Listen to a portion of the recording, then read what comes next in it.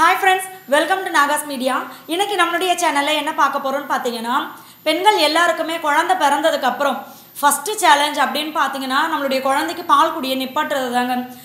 அத சொல்லும்போதே எனக்கு கண்ண கட்டுது. நான் அவ்ளோ கஷ்டப்பட்டிருக்கேன் என் பொண்ணுகிட்ட. சரி நான் எப்படி பால் குடியை நிப்பாட்டினேன் அதுக்கு என்னெல்லாம் வீர சாகச வேலையெல்லாம் நான் பண்ணேன். என் பொண்ணு அதுக்கு எப்படி அவளுடைய குணத்தை காமிச்சா அப்படிங்கறத இந்த வீடியோ முழுக்க உங்ககிட்ட நான் சொல்ல போறேன். சோ இதுல இருந்து உங்களுக்கு தெரிஞ்சுக்கும் நாம நம்மளுடைய குழந்தைக்கு எப்படி பால் குடியை நிப்பாட்டலாம் அப்படினு சொல்லி. சோ வீடியோக்குள்ள போலாம். பட் அதுக்கு முன்னாடி என்னுடைய வீடியோவை நீங்க ஃபர்ஸ்ட் டைம் பார்க்கறீங்க அப்படினா நம்மளுடைய சேனலை சப்ஸ்கிரைப் பண்ணிட்டு அப்படியே பக்கத்துல இருக்கிற பெல் சிம்பலையும் கிளிக் பண்ணிடுங்க.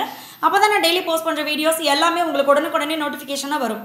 ஓகே फ्रेंड्स, இப்போ வாங்க வீடியோக்குள்ள போகலாம். நம்மளுடைய சப்ஸ்கிரைபர் சிஸ்டர்லாம் கேட்ட வீடியோஸ்லாம் பாத்தீங்கன்னா நான் இப்போதான் ஒண்ணா போட்டுட்டு இருக்கேன்.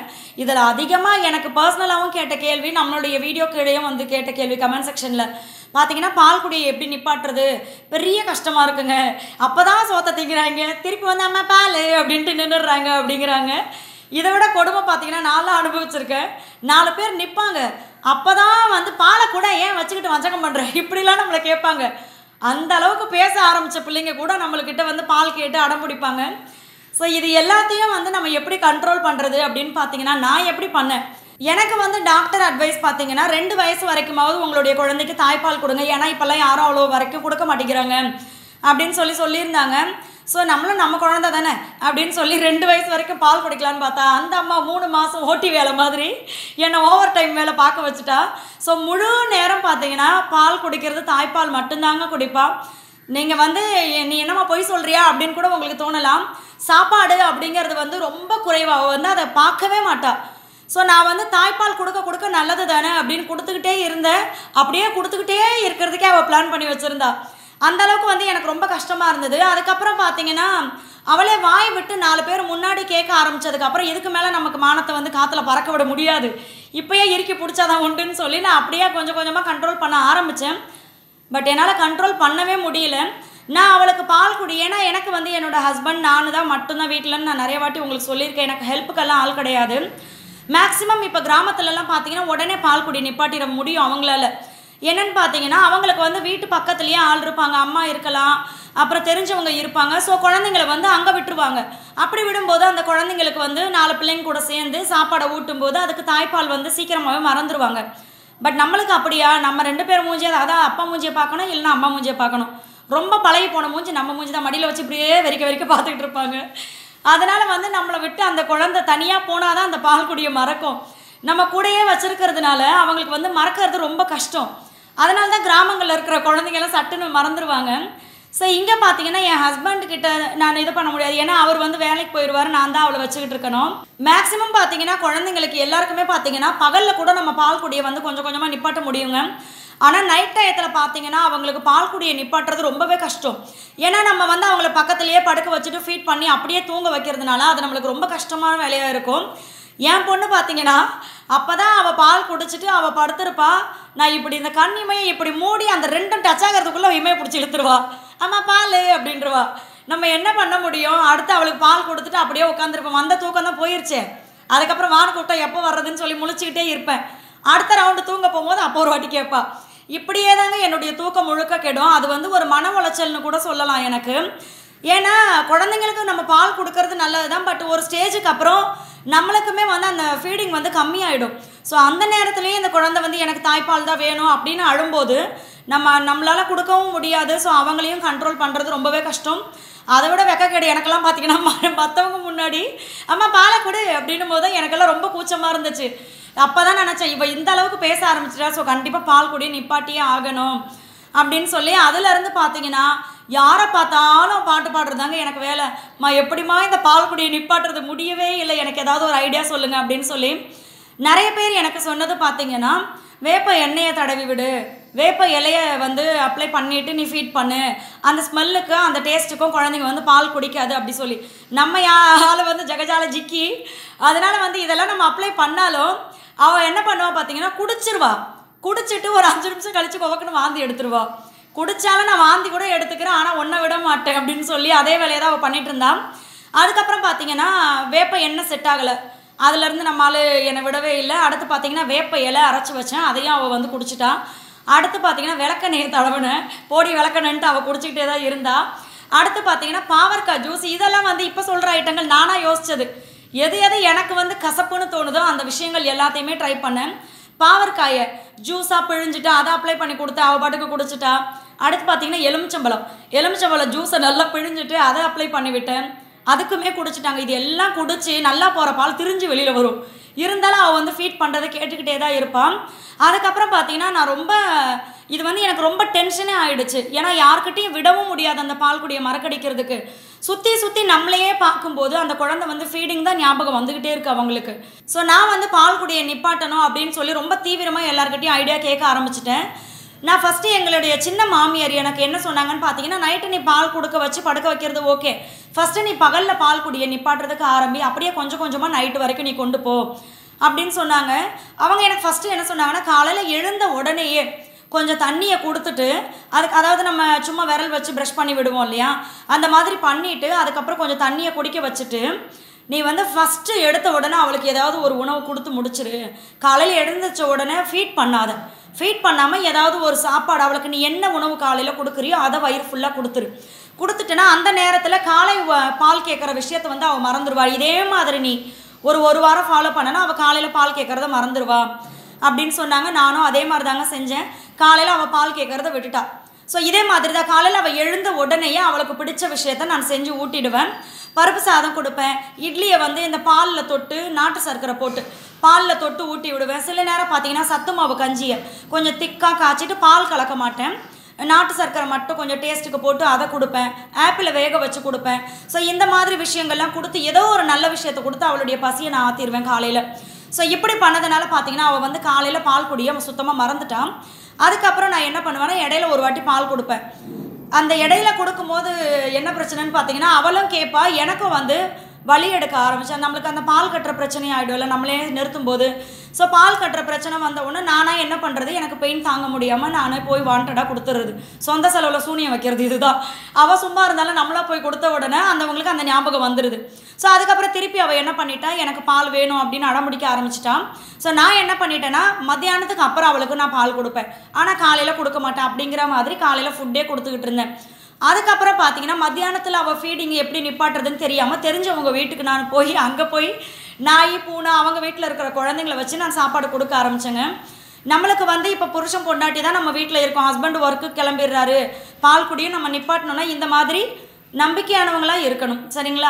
ஸோ அந்த அக்கா வீட்டுக்கு போயிட்டு நான் அந்த அக்கா கிட்ட பேசிக்கிட்டு இவ கூட அவங்களுடைய குழந்தைங்களை விளையாட விட்டுட்டு அப்படியே அவங்க கூட பேசிக்கிட்டு இருக்கும்போதே நான் வந்து அப்படியே கொஞ்சம் கொஞ்சமாக அப்படியே குருவிக்கு வச்சாப்புல கொஞ்சம் கொஞ்சமாக கொடுப்பேன். எவ்வளவு நேரம் ஆனாலும் பரவாயில்ல, அவங்க எவ்வளோ மொல்லமாக சாப்பிட்டாலும் பரவாயில்ல, அவங்க வயிறு நிறையட்டும்னு கொஞ்சம் கொஞ்சமாக கொடுப்பேன்.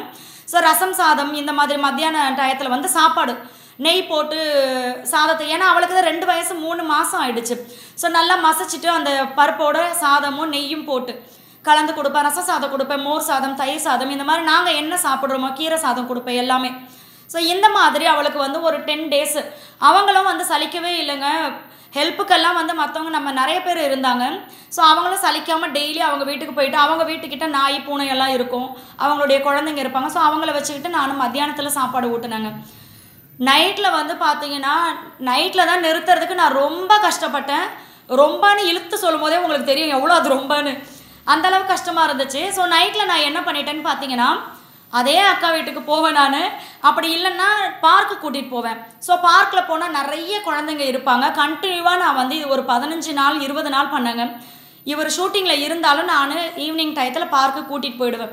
கூட்டிகிட்டு போய் அங்கே இருக்கிற குழந்தைங்க கூட நல்லா ஓடி ஆடி விளையாட விட்டுட்டு அப்படியே கொஞ்சம் கொஞ்சமாக சாப்பாடு அவளுக்கு கொடுப்பேன், குட்டி குட்டியாக ஊட்டுவேன். ஸோ கொஞ்சம் கொஞ்சமாக போய் அவளோட வயிறு நிறையட்டோன்னு நீங்கள் நம்புறீங்களே இல்லையோ 1.5 மணி நேரம் 2 மணி நேரம் அந்த பார்க்லேயே அவள் கூடையே ஓடி விளையாண்டுக்கிட்டு அந்த சாப்பாடை கொஞ்சம் கொஞ்சமாக ஊட்டுவேன். நான் ஊட்டிட்டு இந்த மாதிரியே நான் வந்து இப்போ காலையில் உணவு கொடுத்து ஒரு வாரம் பழகினோம்னா காலை பழகி போச்சு. மத்தியானம் அவளுக்கு நானாக தப்பு பண்ணி ஃபீட் பண்ணி அதுக்கப்புறமா திருப்பி அவளுக்கு ஒரு 15 நாள் ஊட்டவும் அந்த இது பழகி போச்சு. நைட்டில் அந்த 7 மணி 8 மணிக்குள்ளே நான் இப்படி வெளியில் கூட்டிகிட்டு போய் ஊட்டினதை அவளுக்கு பழகிருச்சு. இருந்தாலும் பார்த்தீங்கன்னா நைட்டு தூங்கும்போது எனக்கு பால் வேணும் அப்படின்னு தான் அடம்பிடிப்பாள்.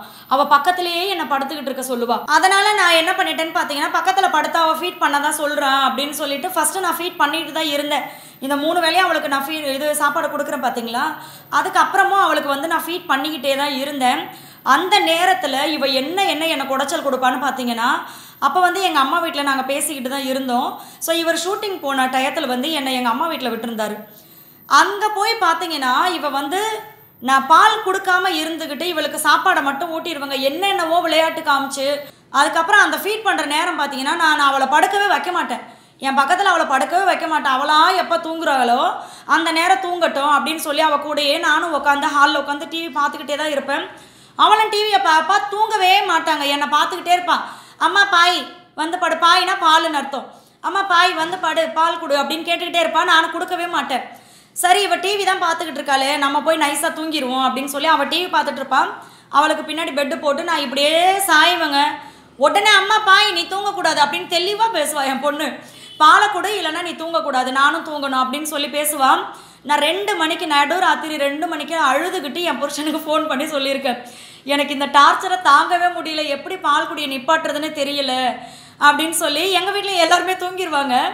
நான் மட்டும் இவளை பார்த்துக்கிட்டு எங்கள் அம்மா கொஞ்சம் அந்த நேரத்தில் உட்காந்து பார்ப்பாங்க. அதுக்கப்புறம் அவங்களுக்கும் ஏஜ் ஆகிடுச்சின்னு சொல்லி தூங்கிடுவாங்க. அந்த நேரத்தில் அவ்வளோ கஷ்டமாக இருக்கும். இவள் என்ன பண்ணுவான்னு பார்த்தீங்கன்னா இப்படியே நான் வந்து அவள் கூடயே நானே தூங்காமல் நானும் உட்காந்தே கிடப்பேன். முழிச்சுக்கிட்டே இருப்பாங்க. இந்த பிரகாஷ்ராஜ் ஒரு படத்தில் பண்ணுவார் பாருங்க, தூங்கவே கூடாதுன்னு. அந்த மாதிரி 4:30 மணி வரைக்கும் முழிச்சுக்கிட்டே தான் இருப்பாள். நைட்டெல்லாம் தூங்கவே மாட்டான். நீங்கள் நம்புறீங்களோ நம்பலையும் நானும் பால் கொடுக்க மாட்டேன். ஏன்னா அவருக்கு தான் அந்த 8 மணிக்குள்ளே நான் ஊட்டிடுறேன்ல, வயிறு ஃபுல்லாக இருக்குது.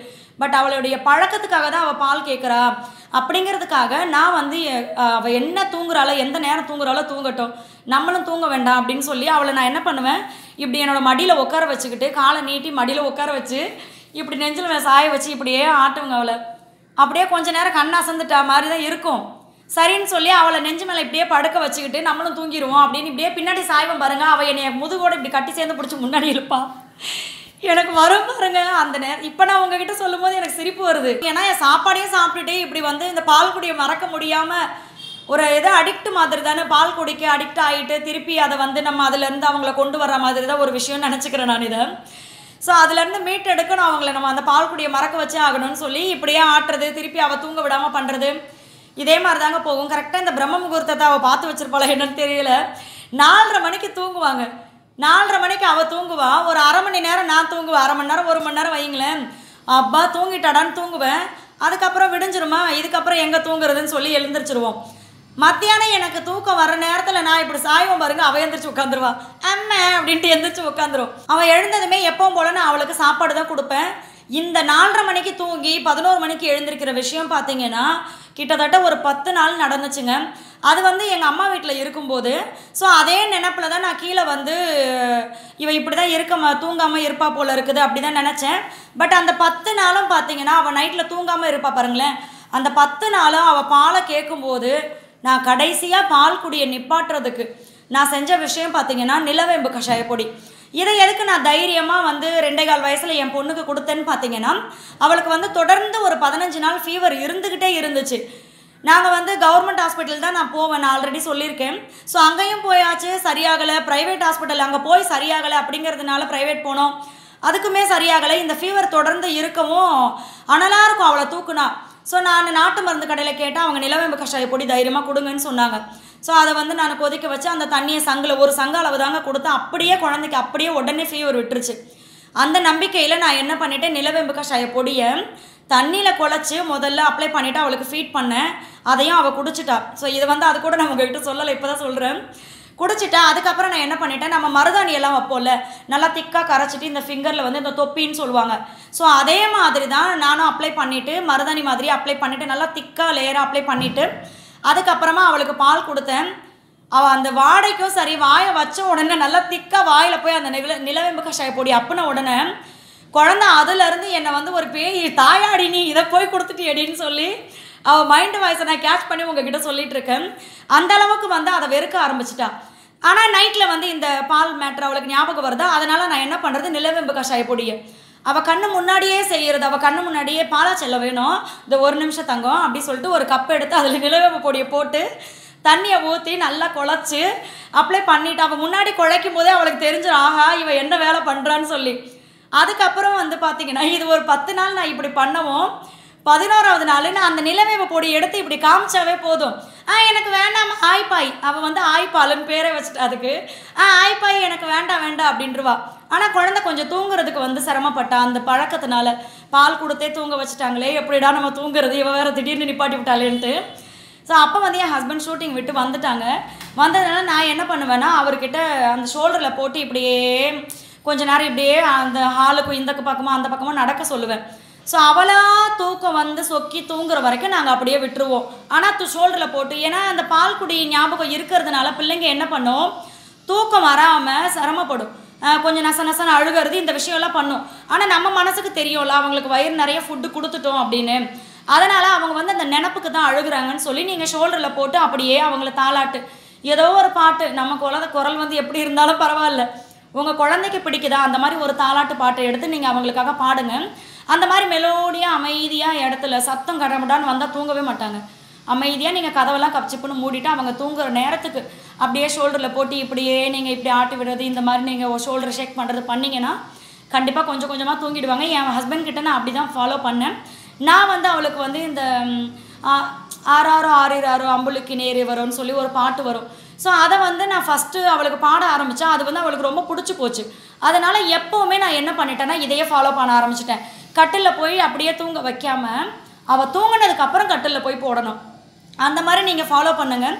ஸோ காலையில் முதல்ல அவள் எழுந்திரிச்சோன்னு நீங்கள் உணவு கொடுத்துடணும்.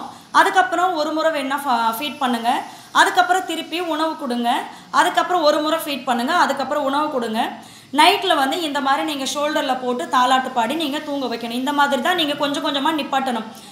நீங்கள் வந்து நாளைக்கு நான் வேலைக்கு போகிறேன், இன்றைக்கே நான் பால் குடி நிப்பாட்டியே ஆகணும் அப்படின்னு பண்ணிங்கன்னா கண்டிப்பாக உங்கள் வேலையே நிம்மதியாக நடக்காது, உங்கள் குழந்தையும் நிம்மதியாக இருக்க மாட்டாங்க. கிறங்கி போய் அழுது அழுது சில பிள்ளைங்களுக்கு மூச்சு திணறல் கூட வரும், அந்த ஏங்கி போயிடுவாங்க பிள்ளைங்க. ஸோ கொஞ்சம் கொஞ்சமாக கண்ட்ரோல் பண்ணுங்கள். நீங்கள் பால் குடியை நிப்பாட்டணும், முழுசாக நிப்பாட்டணும் அப்படின்னு நினச்சிங்கன்னா அதை உடனே செய்யாமல் ஒரு 2 மாதத்துக்கு முன்னாடி இருந்தே கொஞ்சம் கொஞ்சமாக கண்ட்ரோல் பண்ண ஆரம்பிங்க. அப்படின்னா உங்களுக்கு வந்து ரொம்ப ஈஸி நீங்கள் ஃபீடிங்கை நிப்பாட்டுறது. ஸோ உங்களுடைய குழந்தைக்கு ஒத்துக்கும் அப்படின்னா மட்டும் நீங்கள் நிலவேம்பு கஷாய பொடியை நீங்கள் நான் சொன்ன மாதிரி ட்ரை பண்ணலாம். என் குழந்தை வந்து நிலவேம்பு கஷாய பொடியை நான் ட்ரை பண்ணதுக்கு அப்புறமா தான் சுத்தமாக பால் குடியே வேண்டாம் அப்படின்னு அவளே விட்டுட்டா. இன்னொரு விஷயம் கேட்டுக்கோங்க, குழந்தைங்க பால் தான் கேட்குது, சோறை திங்க மாட்டேங்குது அப்படின்னு அடிச்சுக்கிறது, அப்புறம் வந்து மிரட்டுறது, அந்த ரூம்குள்ளே பேய் இருக்குவா உன்னை கூப்பிட்டு போய் பேய்கிட்ட விடுறேன், இந்த மாதிரி சொல்கிறதெல்லாம் பண்ணவே பண்ணாதீங்க. நாளை பின்ன ஒரு ரூமுக்கு அவங்க தனியாக போகணும் அப்படின்னா கூட இருட்டில் போக மாட்டாங்க. ஸோ பயம்லாம் ஒருத்தாதீங்க. நீங்கள் வந்து அவங்களுக்கு பண்ண வேண்டியது ஜாலியாக அவங்க கூட விளையாண்டுக்கிட்டே சோத்தை வயிறு நிறைய ஊட்டிட்டீங்க அப்படின்னா கண்டிப்பாக அந்த குழந்தை வந்து நைட்டு முழுக்க எந்திரிக்காது, அழகாக நிம்மதியாக தூங்கிடும். ஸோ இந்த மாதிரி ஃபாலோ பண்ணுங்கள். உங்களுடைய குழந்தைக்கும் நீங்கள் ஈஸியாக ஃபீடிங்கை நிப்பாட்டிடலாம். அண்ட் நீங்களும் குழந்தைக்கு பால் குடியை நிப்பாட்டுறதுக்கு என்னென்ன கஷ்டப்பட்டீங்களோ உங்களால் முடிஞ்சால் கண்டிப்பாக ஷேர் பண்ணிக்கோங்க. பார்க்குறவங்களுக்கு நிறைய பேர் அதை பார்ப்பாங்களா, அப்பா நம்மள மாதிரி இன்னொருத்தவங்க இருக்காங்கடா அப்படின்னு நிம்மதி அடைஞ்சிக்குவாங்க. ஸோ அதனால் சொல்கிறேன். ஸோ இந்த வீடியோவை உங்களுடைய ஃப்ரெண்ட்ஸ் அண்ட் ஃபேமிலி கூடயும் ஷேர் பண்ணிக்கோங்க. நிறைய பேர் எனக்கு தெரிஞ்சு ஏகப்பட்ட பேர் பால் குடியை நிப்பாட்ட முடியல, அது வந்து பெரிய ஒரு கொடுமையான வேலை மாதிரி நினச்சிக்கிறீங்க. பட் அதையே நம்ம முறையாக நம்ம செஞ்சோம் அப்படின்னா அதுவுமே நிப்பாட்டுறது ஈஸி தான். ஸோ அதே மாதிரி குழந்தைங்களுக்கு வந்து இப்போ நைட் நேரத்தில் நான் என்ன பண்ண பார்த்தீங்கன்னா, என் குழந்தை வந்து பசிக்குதுன்னு சொல்லும்போது, இதை நான் உங்கள்கிட்ட சொல்ல மறந்துட்டேன். பசிக்குதுன்னு சொல்லும்போது நான் என்ன பண்ணுவேன்னா, அவளுக்கு வந்து பனானா வந்து ரொம்ப பிடிக்கும். ஸோ அடிக்கடி அவளுக்கு வந்து நான் அவளுக்கு எந்த பழம் பிடிக்குதோ அந்த பழத்தை நான் எடுத்து கொடுத்துக்கிட்டே இருப்பேன். அதே மாதிரி ஆப்பிளை வந்து தோலை சீவிட்டு குட்டி குட்டியாக நறுக்கி கொடுத்தோன்னா, அவள் பல்லுக்கு அளவாக நம்ம நறுக்கி கொடுத்தோன்னா அதை சாப்பிடுவாள். ஸோ அவங்களுக்கு பிடிச்ச பழத்தை நீங்கள் அந்த நேரத்தில் நறுக்கி கொடுங்க. பிடிச்சதுன்னு சொல்லி கடையில் வாங்கி கொடுக்காதீங்க. சிப்ஸு, க்ரீம் பிஸ்கட் இந்த மாதிரி பண்ணாமல் இந்த மாதிரி பழங்களை நீங்கள் அப்பப்போ கொடுத்து அவங்க வயிறு ஃபில்லாக இருந்துச்சுன்னா நம்மளை எதிர்பார்க்க மாட்டாங்க. கொஞ்சம் அடுத்த குழந்தைங்க கூட விளையாட விடுங்க, இன்னொரு வீட்டில் போய் விளையாட விடுங்க, நம்மளுடைய பாதுகாப்போடு சேர்த்து சொல்கிறேன். அந்த மாதிரி பண்ணும்போது குழந்தைங்க வந்து கொஞ்சம் கொஞ்சமாக பால் குடியை நிப்பாட்டிடுவாங்க. கஷ்டமே இல்லை, கவலையப்படாதீங்க. இந்த மாதிரி ட்ரை பண்ணுங்கள், நீங்களும் ஈஸியாக நிப்பாட்டிடலாம். இந்த வீடியோவை உங்களுடைய ஃப்ரெண்ட்ஸ் அண்ட் ஃபேமிலி கூட ஷேர் பண்ணிக்கோங்க. கண்டிப்பாக அவங்களுக்கும் ரொம்ப உதவியாக இருக்கும். அண்ட் மறக்காமல் நம்மளுடைய சேனலை சப்ஸ்கிரைப் பண்ணிவிட்டு அப்படியே பக்கத்தில் இருக்கிற பெல் சிம்பிளையும் கிளிக் பண்ணிவிடுங்க. லைக் பண்ணுங்கள், ஷேர் பண்ணுங்கள், கமெண்ட் பண்ணுங்கள். தேங்க்யூ.